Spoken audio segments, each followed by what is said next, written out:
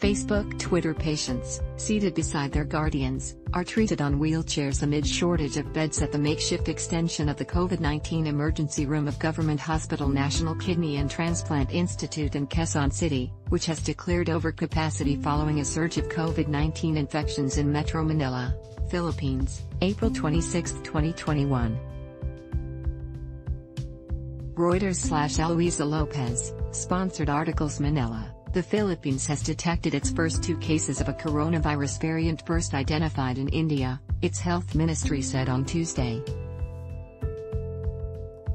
The variant, known as B.1.617, had been confirmed in 2 Filipino workers who returned in April from the United Arab Emirates and Oman, Alethea de Guzman, director of the ministry's Epidemiology Bureau, told a news conference, adding they had been in isolation since coming back. In a bid to prevent the entry of a variant, the Philippines has temporarily barred travelers coming from India, Pakistan, Sri Lanka, Nepal and Bangladesh from entering the country. Related, Philippines widens travel ban to keep out Indian coronavirus variant, reporting by Neil Jerome Morales, editing by Ed Davis. Interexi and Facebook Twitter ad block test.